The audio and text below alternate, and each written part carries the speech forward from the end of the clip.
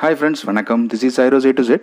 இந்த வீடியோ முழுசாக கெமிக்கல் மயமாகி போன இந்த உலகத்தில் கொஞ்சமாவது நம்ம கெமிக்கல்லேருந்து தள்ளி இருக்கலாம், நமக்குன்னு சொந்தமாக நம்ம வீட்டிலேயே ஒரு மாடித்தோட்டம் அமைச்சிக்கலாம் அப்படின்னு ஆசைப்படுறவங்களுக்கான முழு தகவல்களை தரக்கூடிய வீடியோவின் 2ஆம் பகுதி. முதல் பகுதி பார்க்காதவங்க என்னோட பேஜில் அது எங்கே இருக்குன்னு பார்த்து அந்த முதல் பகுதியை பார்த்துருங்க. முதல் பகுதியில் நம்ம என்னென்ன பார்த்துருந்தோம் அப்படின்னா, முதல்ல நம்ம மாடித்தோட்டம் அமைக்கணும்னா மாடியில் எந்தெந்த இடத்துல செடிகள் வைக்க போகிறோம் அப்படின்னு திட்டமிட்டுக்கணும். ரெண்டாவது, என்னென்ன செடிகள் வைக்க போகிறோம் அப்படின்னு திட்டமிட்டுக்கணும். மூணாவது, எதில் நம்ம செடிகள் வைக்க போகிறோம், க்ரோ பேக்கா இல்லை பாட்டா, அதுக்கப்புறம் அந்த க்ரோ பேக்கோ பாட்டோ அது எந்தெந்த இடத்துல வைக்கலாம் அப்படின்ற தகவல்களை பார்த்துருந்தோம். இன்னைக்கு இந்த 2ஆம் பகுதியில் நம்ம என்ன பார்க்க போகிறோம் அப்படின்னு கேட்டிங்கன்னா, பாட்டிங் மிக்ஸ், அதாவது செடிகள் வைக்கிறதுக்கான மண் கலவை. ஸோ மாடித்தோட்டத்தை பொறுத்த வரைக்கும் ரொம்பவே முக்கியமான விஷயத்தில் இதுவும் ஒரு முக்கியமான விஷயம். அதாவது நிறைய முக்கியமான விஷயங்கள் இருக்குது, அதில் இதுவும் one of the important thing. So நிறைய பேர் மாடித்தோட்டத்தில் ஃபெயிலியர் ஆகிறது பார்த்தீங்கன்னா இந்த மண் கலவை ஒரு முக்கியமான காரணமாக இருக்கும். ஸோ மண் கலவை அப்படிங்கவும் நம்ம மாடித்தோட்டம் தானே, சும்மா ஏதோ தெருலேருந்து ஏதோ ஒரு மண் அள்ளி நம்ம ஒரு தொட்டிலேயே இதிலே போட்டோம் செடி வச்சோம் அப்படின்னு வச்சிட முடியாது. ஏன்னா நம்ம பூமியில், அதாவது தரையில் நம்ம செடிகள் வைக்கும்போது அந்த செடிகளுக்கு தேவையான சத்துக்கள் இயற்கையாகவே அந்த மண்ணில் இருக்கும். இல்லைனாலும் நம்ம வைக்கிற செடியோ மரமோ அந்த சத்துக்களை தேடி தன்னோட வேர்கள் எவ்வளவு தூரம் பயணிக்க முடியுமோ அவ்வளோ தூரம் பயணிக்க வச்சு தனக்கு தேவையான சத்துக்களை எடுத்துக்கும்.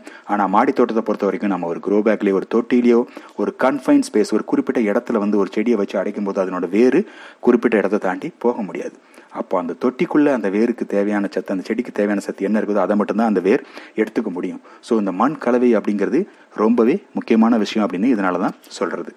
ஸோ இந்த மண் கலவை பார்த்தீங்க அப்படின்னா, நம்ம சும்மா சாதாரண ஒரு மண் எடுத்து வச்சேன் நான் செடி வளர்த்தேன் அப்படின்னு தயவு செஞ்சு வளர்க்காதீங்க. வீட்டில் நம்ம தரையில் தோட்டம் போடும்போது அந்த மாதிரி நம்ம எப்படி வேணால் பண்ணிக்கலாம். மாடி தோட்டத்தை பொறுத்த வரைக்கும் அப்படி பண்ணால் கண்டிப்பாக நமக்கு ஃபெயிலியர் தான் ஆகும். ரெண்டாவது பார்த்தீங்கன்னா, கொக்கோபீட் அப்படின்னு ஒரு விஷயம் இருக்குது. இந்த கொக்கோபீட் அப்படின்னா என்ன அப்படின்னு நிறைய பேருக்கு ஒரு டவுட் வரும். இப்போ நீங்கள் பார்த்துட்டு இருக்கிறீங்க பாருங்கள், இதுதான் கொக்கோபீட் பிளாக், அதாவது கொக்கோபீட் செங்கல் அப்படின்னு சொல்லுவாங்க. இது ஒன்றும் இல்லை, தேங்காய் மட்டை, அதாவது தேங்காய்க்கு மேலே இருக்கிற ஓடு இருக்குது இல்லையா, அதை நல்லா மிஷினில் போட்டு திரித்து பவுடர் ஆக்கிடுவாங்க. தேங்காய் நாரை பவுடர் ஆக்கிடுறாங்க. அந்த பவுடர் ஆக்கினதை, அந்த பவுடரை திரும்ப மிஷின்லேயே கம்ப்ரஸ் பண்ணி இந்த மாதிரி செங்கல் மாதிரி ஆக்கி கொடுத்துட்றாங்க. இந்த கொக்கோபீட் பார்த்தீங்கன்னா லூஸ்லேயும் கிடைக்கும், இல்லைனா இந்த மாதிரி செங்கல் மாதிரி கம்ப்ரஸ் பண்ண ஃபார்ம்லேயும் கிடைக்கும். இதை நம்ம எடுத்து தண்ணியில் ஊற வச்சோம் அப்படின்னா மறுபடியும் இது அப்படியே நல்லா லூஸ் பார்ட்டிகளாக மாறிக்கும். ஸோ இந்த கொக்கோபீட் மட்டும் மாடித்தோட்டத்தில் நம்ம பாட்லேயோ இல்லை க்ரோ பேக்லேயோ வச்சு செடி வச்சா சுத்தமாக இது வெயிட்டே இருக்காது, வெயிட்லெஸ்ஸாக இருக்கும். ஸோ மாடி தோட்டத்துக்காகவே இது எஸ்பெஷலி உருவாக்கப்பட்டது. ஆனால் பார்த்தீங்கன்னா அந்த கொக்கோபீட் மட்டும் வச்சு நம்ம வளர்த்தோம் அப்படின்னா கண்டிப்பாக செடி நம்ம எதிர்பார்த்த அளவுக்கு பலன் தராது அப்படின்றத நிதர்சனமான உண்மை.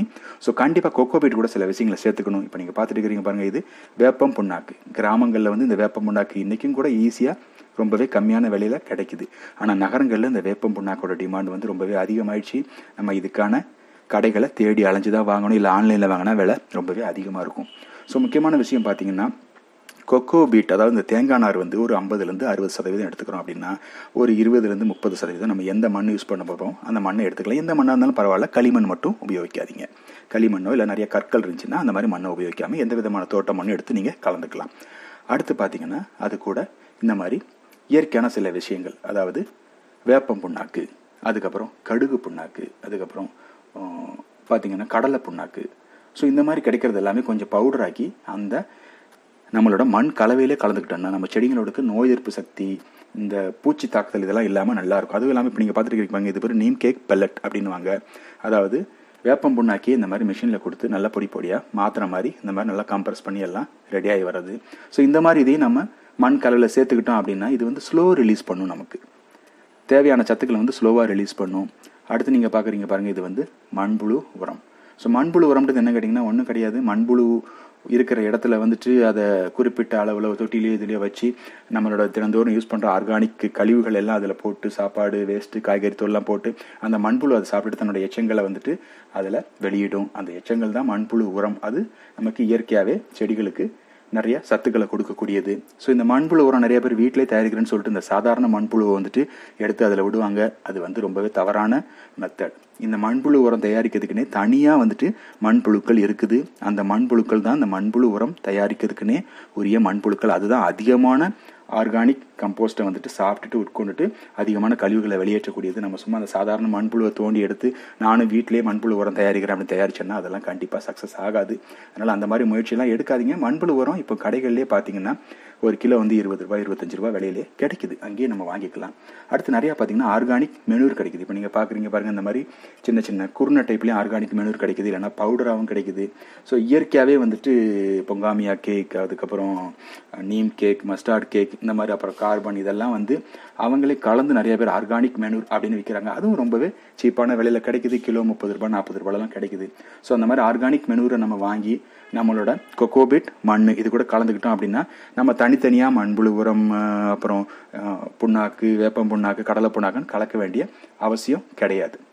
ஸோ முடிஞ்சவங்க நிறைய பேர் என்ன பண்ணுங்க, கொக்கோபிட், அதுக்கப்புறம் நீங்கள் எடுத்துக்க போகிற மண், அதுக்கப்புறம் ஆர்கானிக் மெனூர் ஒரு பாட்டுக்கு வந்துட்டு ஒரு 1/2 கிலோலேருந்து 3/4 கிலோ ஆர்கானிக் மெனூர் கலந்துக்கிட்டிங்கன்னா போதும். அப்படி ஆர்கானிக் மெனூர் கிடைக்காதவங்க என்ன பண்ணுங்கள், கொக்கோபிட் ஒரு 50% 60% எடுத்துட்டிங்கன்னா, மண் ஒரு 20% 30% எடுத்துக்கோங்க. ஒரு 10% மண்புழு உரம், ஒரு 10% மாட்டுச்சாண உரம். ஸோ அதுக்கப்புறம் முடிஞ்சால் கொஞ்சம் மணல் சேர்த்துக்கோங்க. ஸோ இதெல்லாம் சேர்த்து நீங்கள் செடியை வைக்கலாம். ஸோ இப்போ பாட்டிங் மிக்ஸை பற்றி ஓரளவுக்கு தகவல் தெரிஞ்சுக்கும். இந்த பாட்டிங் மிக்ஸை பற்றி மேலதிக தகவலுக்கு ஏற்கனவே நிறைய வீடியோ போட்டிருக்கேன், அதில் பார்த்து தெரிஞ்சுக்கோங்க. ஸோ அடுத்த விஷயம் என்ன அப்படின்னு கேட்டிங்கன்னா, நம்ம என்னென்ன காய்கறிகள் வந்து நம்ம பயிரிடலாம். அதாவது பூக்கள் நீங்கள் வைக்க போகிறவங்க வந்து உங்களோட விருப்பம். நீங்கள் எந்த விதமான பூச்செடியும் நீங்கள் வாங்கி வச்சுக்கலாம், விதை போட்டும் வளர்த்துக்கலாம், இல்லைன்னா செடியாகவும் வாங்கி வச்சு வளர்த்துக்கலாம். பாட்டிங் மிக்ஸ் பூ காய்கறி எல்லாத்துக்குமே நீங்கள் ஒரே மாதிரி நான் சொன்ன பாட்டிங் மிக்ஸ் யூஸ் பண்ணலாம். எல்லாமே நல்ல சத்துக்களை கொடுக்கக்கூடியது. ஸோ காய்கறிகளை பொறுத்த வரைக்கும் இப்போ நீங்கள் பார்க்குறீங்க பாருங்கள், இது வந்து ஸ்பினாச் கீரை. ஸோ இந்த பாலக்கீரை அப்படி சொல்லுவாங்க. இது ஒரு கீரை வகை ஒரு 4-5 வகை வைக்கலாம். அதில் இந்த பாலக்கீரை நீங்கள் வச்சு வளர்க்கலாம், நல்லா ஈஸியாக வளரக்கூடியது. ஸோ அடுத்து பார்த்தீங்கன்னா இந்த ரெட் ஸ்பினாச். ஸோ இதுவும் சிறுகீரை டைப்பில், தண்டுக்கீரை டைப்லேயே பார்த்தீங்கன்னா ரெட் கலரில் வரும். இதுவும் நம்ம விதை போட்டாலே ரொம்ப அழகாக நம்ம வீட்டிலேயே முளைச்சி பலன் தரக்கூடியது. ஸோ இதெல்லாம் வந்து நம்ம தமிழ்நாடு கிளைமேட்டுக்கு பார்த்தீங்கன்னா இந்த பாலக்கீரை, இந்த மாதிரி ரெட் ஸ்பினாச், அதுக்கப்புறம் பார்த்தீங்கன்னா சிறுகீரை. ஸோ இதெல்லாம் நமக்கு நல்லா பலன் தரக்கூடியது. இப்போ நீங்கள் பார்க்குறீங்க பாருங்கள், இதெல்லாம் பசலிக்கீரை அப்படின்னு சொல்லுவாங்க. இப்போ நிறைய இடத்துல இதை பார்க்கக்கூட முடியல இந்த செடியை. இது அவ்வளோ அளப்பரிய சத்துக்கள் கொண்டது. நான் சின்ன வயசில் எங்கள் ஊரெல்லாம் பார்த்தீங்கன்னா எல்லார் வீட்லையுமே இது இருக்கும். பட் இப்போ இது பார்க்குறது உண்மையிலே ரொம்பவே ரேரான விஷயம் ஆயிடுச்சு. எங்கேயுமே நர்சரியில் கூட கிடைக்கிறது இல்லை. நானும் நிறைய இடத்துல இதை இப்போ தேடிட்டு இருக்கிறேன். ஒரு வேளை எனக்கு கிடைச்சின்னா உங்களோட ஷேர் பண்ணுறேன் நான். அடுத்து நீங்கள் பார்க்குறீங்க பாருங்கள், இது வந்து வெந்தயக்கீரை. ஸோ வெந்தயக்கீரையும் ரொம்பவே அற்புதமான பலன்களை கொண்டது வெந்தயக்கீரை. உடலுக்கு ரொம்பவே ஆரோக்கியத்தை கொடுக்கக்கூடியது. ஸோ வெந்தயக்கீரையும் நீங்கள் முளைக்க வைக்கலாம். நம்ம வீட்டில் இருக்க வெந்தயத்தை போட்டால் முளைக்காது, கண்டிப்பாக சொல்லிடுறேன். அதுக்குன்னு ட்ரீட்டட் சீட்ஸ் இருக்குது. ஸோ அதை வாங்கி நீங்கள் உபயோகிங்க. அடுத்து நீங்கள் பார்க்குறீங்க பாருங்கள், இது பொன்னாங்கண்ணி கீரை. இந்த பொன்னாங்கண்ணி கீரையில் பச்சையும் இருக்குது, அதுக்கப்புறம் இந்த கலர் பொன்னாங்கண்ணி இருக்குது. இது ரெண்டுமே ரொம்ப சத்துக்களுடையது, ரொம்ப எளிதாக வளரக்கூடியது. இந்த பொன்னாங்கண்ணிலாம் நம்ம இதில் பார்த்தீங்கன்னா சும்மா குப்பைமேட்டில் அங்கே எல்லா பக்கமும் முளைச்சி கிடக்கக்கூடிய கீரை. ஸோ அடுத்து பார்த்தீங்கன்னா சிறுகீரை. ஸோ கீரை வகையை பொறுத்த வரைக்கும் நம்ம பாலக்கீரை, ரெட் ஸ்பினாச், அதுக்கப்புறம் வெந்தயக்கீரை, அதுக்கப்புறம் பொன்னாங்கண்ணி கீரை, அதுக்கப்புறம் சிறுகீரை, இதுங்களை நம்ம ஈஸியாக வளர்க்கக்கூடிய கீரை. இந்த 5 கீரையும் நம்ம மாடி தோட்டத்தில் கண்டிப்பாக வளர்க்கலாம். அடுத்து பார்க்குறீங்க பாருங்கள், புதினா பொறுத்த வரைக்கும் நம்ம சின்ன சின்ன காம்புகள் நம்ம கடையில் வாங்கி யூஸ் பண்ணுற காம்புகளை சும்மா நம்ம நட்டு விட்டாலே அழகாக தளதளன்னு வளரக்கூடியது. கொஞ்சம் நிழல்பாங்கான இடத்துல போட்டு நீங்கள் வளர்த்தீங்கன்னா போதும். ஸோ புதினா வந்து ஒரு தடவை நீங்கள் வீட்டில் வளர்த்து அந்த புதினாவை நீங்கள் எடுத்து சமையலுக்கு உபயோகிச்சிங்க அப்படின்னா அதுக்கப்புறம் உங்கள் வாழ்க்கை முழுதும் நீங்கள் கண்டிப்பாக கடையில் போய் புதினா வாங்கவே மாட்டீங்க. ஏன்னா நம்ம வீட்டில் எந்த விதமான கெமிக்கல் மருந்து சேர்க்காம அந்த புதினா வளர்க்கும் போது அதனோட ஃப்ளேவர் வந்துட்டு கண்டிப்பாக உங்களோட மூளை, உங்களோட இதயம், நாக்கு எல்லாத்துலேயுமே அப்படியே தங்கி போயிடும். அந்த அளவுக்கு சுவையை கொடுக்கக்கூடியது. கொத்தமல்லி கூட அப்படி தான். கொத்தமல்லி வளர்க்குறது கொஞ்சம் கஷ்டமான விஷயம். கொத்தமல்லி கூட நம்ம வீட்டில் இருக்க கொத்தமல்லி எடுத்து போட்டோம்னா வளராது. விதைகள் வாங்கும்போது கூட அந்த விதைகளை நல்லா காலில் செருப்பை போட்டு நல்லா மிதிச்சுட்டு அதுக்கப்புறம் அந்த விதைகளை போட்டிங்கன்னா கொத்தமல்லி ஈஸியாக வளரும். ஸோ அடுத்து பார்த்தீங்கன்னா தக்காளி செடி கண்டிப்பாக வச்சுக்கலாம். எல்லாரும் வந்து எனக்கு நாட்டு தக்காளி தான் வேணும், நாட்டு தக்காளி விதை தான் வேணும்னு எதிர்பார்க்காதீங்க. இப்போ அந்த மாதிரிலாம் கிடைக்காது. அப்படி யாராவது சொல்லி உங்கள்கிட்ட விதை கொடுத்தாலும் கண்டிப்பாக அது பொய்யாக தான் இருக்கும். ஸோ அடுத்து பார்த்தீங்கன்னா முள்ளங்கியில் இந்த வெள்ளை முள்ளங்கி வந்துட்டு ரொம்ப நல்லா நம்மளோட கிளைமேட்டுக்கே வளர்ந்து பலன் தரக்கூடியது. நிறைய பேர் முள்ளங்கியோட டாப் பகுதியை மட்டும் வச்சு வளர்க்கலாமான்னு கேட்பீங்க. அந்த மாதிரிலாம் வளர்த்திங்கன்னா ரொம்ப லேட் ஆகும். முள்ளங்கி விதையே பார்த்தீங்கன்னா ஒரு 20 ரூபா 30 ரூபா கொடுத்து பாக்கெட் வாங்கினீங்கன்னா 300-400 விதை இருக்கும். ஒரு தடவை முள்ளங்கி முளைச்சிது அப்படின்னா விதை போட்டு 25லேருந்து 30வது நாளில் முள்ளங்கியை எடுத்துடலாம் நம்ம. ஸோ முள்ளங்கி வளர்க்கலாம். அடுத்து பார்த்தீங்கன்னா வெண்டைக்காய். ஸோ வெண்டைக்காயில் பல ரகங்கள் இருக்குது. ஸோ வெண்டைக்காய் வளர்க்கலாம். ஸோ தக்காளி செடி பார்த்தீங்கன்னா நான் சொன்ன மாதிரி ஏற்கனவே சொன்ன மாதிரி 4 பேர் இருக்கிற ஒரு குடும்பத்துக்கு பார்த்தீங்கன்னா ஒரு 2 க்ரோ பேக்கில் ஒரு 6 தக்காளி செடி வச்சுக்கோங்க, ஒரு 6 வெண்டைக்காய் செடி வச்சுக்கோங்க. ஸோ கீரை வளர்க்கறதுக்குன்னு தனியாக நல்லா ஃப்ளாட்டான க்ரோ பேக் வாங்கிக்கோங்க. அடுத்து பார்த்தீங்கன்னா கொத்தவரங்காய். ஸோ கொத்தவரங்காய் வந்துட்டு ஒரு 2 க்ரோ பேக்கில் 6 செடி வச்சோம் அப்படின்னா நமக்கு வாரத்துக்கு ஒரு 3/4 கிலோலேருந்து 1 கிலோ பறிக்கலாம். ஏன்னா அந்த கொத்தவரங்கெல்லாம் கொத்தா அந்த செடிங்களில் வந்துட்டு செடி ஒரு 1.5 அடி ஹைட் வரதுலேருந்தே காய்க்க ஆரம்பிச்சிடும். கிட்டத்தட்ட 5 அடி 6 அடி ஹைட் வரைக்கும் செடி வளரும்.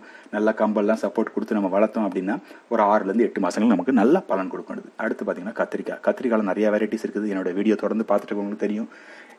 நான் கூட 10லேருந்து 12 வெரைட்டி தான் வச்சிருக்கிறேன். கத்திரிக்காயில் பார்த்தீங்கன்னா 30லேருந்து 40 வெரைட்டிக்கு மேலே உலகத்தில் இருக்குது. இதில் இன்னொரு விஷயம் என்னன்னு கேட்டிங்கன்னா, கத்திரிக்காயில் நான் வந்து நாட்டு கத்திரிக்காய் தான் யூஸ் பண்ணுவேன் அப்படின்னு நீங்கள் எதிர்பார்த்தீங்க அப்படின்னா கண்டிப்பாக இப்போ எங்கேயுமே உங்களுக்கு விதை கிடைக்காது. நாட்டு கத்திரிக்காய்ன்றது உண்மையிலே 2 இல்லை 3 ரகம் தான். இப்போ நீங்கள் பார்க்குற அந்த மாதிரி purple long, purple white long, அது இதுன்னு வர்றது எல்லாமே, இந்த மாதிரி பிளாக் பியூட்டி வர்றது எல்லாமே ஹைப்ரிட் தான்.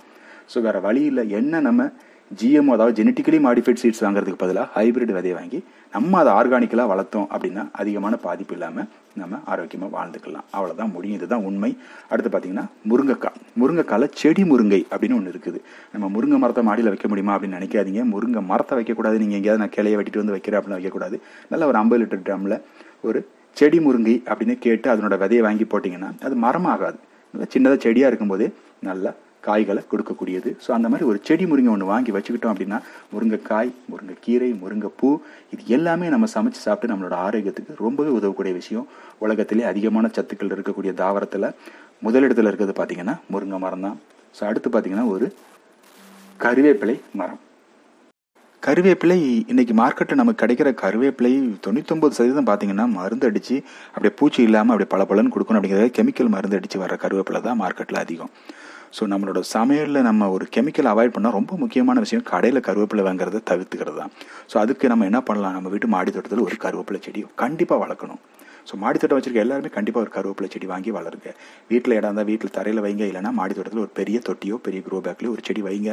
டெய்லி சமையலுக்கு நம்ம ஒரு 2 3 நமக்கு தேவையான அளவு அதுலேருந்து நம்ம பறித்து எடுத்து நம்ம சமையலுக்கு யூஸ் பண்ணிக்கும் போது நம்மளோட ஆரோக்கியத்தில் ரொம்ப ஒரு முக்கியமான விஷயத்தை நம்ம அதில் பாதுகாக்கிறோம் அப்படின்றத மனசில் நிறுத்திக்கோங்க. அடுத்து பார்த்தீங்கன்னா இந்த மாதிரி கொடி வகைகள், பாகற்காய், பீர்க்கங்காய், சொரக்காய், இந்த மாதிரி உங்களுக்கு எந்த மாதிரி கொடி வகைகள்லாம் பிடிக்குதோ அந்த மாதிரி கொடி வகைகள்லாம் வளர்க்கலாம்.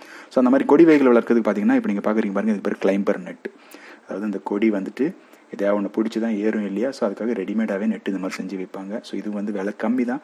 இல்லை இது கிடைக்காதவங்க சணல் கயிறு இல்லைனா தேங்காய் நார் கயிறில் இந்த மெத்தட்லேயே வந்து நமக்கு என்ன அளவுக்கு தேவையோ 4 அடிக்கு 5 அடி 6 அடிக்கு 4 எந்த அளவுக்கு தேவையோ அந்த அளவுக்கு நம்மளே டைப் பண்ணிக்கலாம். டைப் பண்ணிவிட்டு நம்ம சவுத்துலேயும் வால் ஹேங்கிங் அப்படியே நம்ம கொடி வகைகளை ஏற்றலாம். இல்லைனா பந்தல் மாதிரி போட்டு நம்ம ஏற்றி வளர்த்துக்க முடியும்.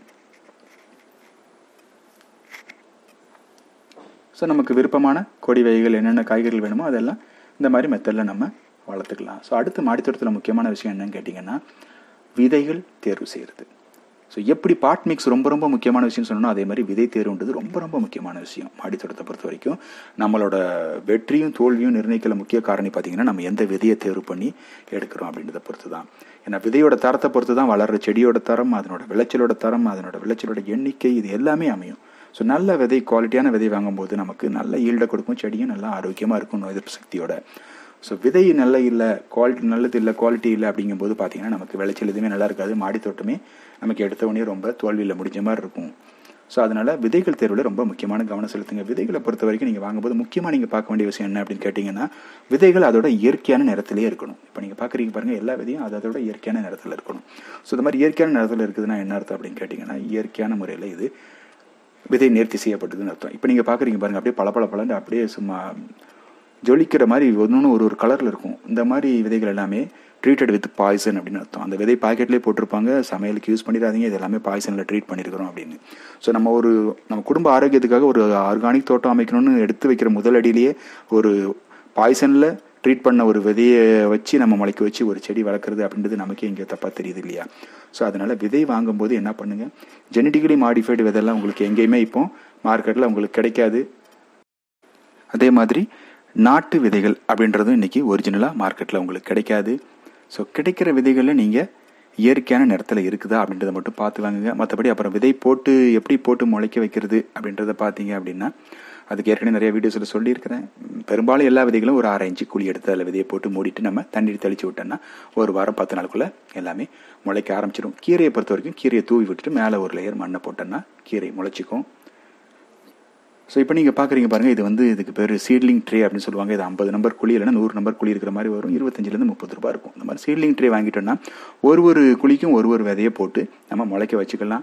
ஸோ அதனால் நம்ம ரீபார்ட் பண்ணும்போது, அதாவது ஒரு செடியை எடுத்து நம்ம வந்துட்டு அடுத்து நம்ம க்ரோ பேக்லேயே பாட்லேயே வைக்கும்போது அப்படியே செட்டாக அடுத்து வைக்கலாம். வேர்கள் டேமேஜ் ஆகாது, நம்மளோட நாற்றுகளும் வந்து நிறையா வீணாகாமல் காப்பாற்றிக்க முடியும். ஸோ இந்த மாதிரி சீட்லிங் ட்ரே வாங்கி வச்சு வளர்த்தோம் அப்படின்னா, ஒரு ட்ரே 100 இருக்கிற மாதிரி வாங்கிட்டா கூட ஒரு 10 தக்காளி நாற்று, 10 கத்திரி நாற்று, 10 வெண்டைக்காய் நாற்றுன்னு போட்டு எடுத்து நம்ம தனித்தனியாக அதை டிரான்ஸ்பிளான்ட் பண்ணி நமக்கு எந்தெந்த க்ரோ பேக்கில் தேவையோ அதுக்கு அப்படியே செட்டாக நம்ம அப்படியே வேரோட எடுத்து மாற்றி வச்சு வளர்த்துக்கலாம். ஸோ இதுவும் நல்ல பலன் தரக்கூடிய ஒரு மெத்தட் இது. ஸோ மாடித்தோட்டத்தை பொறுத்த வரைக்கும் இன்றைக்கி சில முக்கியமான விஷயங்களை பார்த்துருக்குறோம். ஸோ அடுத்தடுத்து வர்ற பகுதியில் இன்னும் நிறையா விஷயங்களை நம்ம கவர் பண்ணுவோம். மாடித்தோட்டன்றது ரொம்பவே அதிகமான விஷயங்களை உள்ளடக்கியது. ஸோ அடுத்தடுத்த பகுதியில் தான் நம்மளால் கவர் பண்ண முடியும். So friends, hope you like this video. Thank you so much for watching this video. Meet you again with another wonderful video. Have a nice day. Bye bye friends.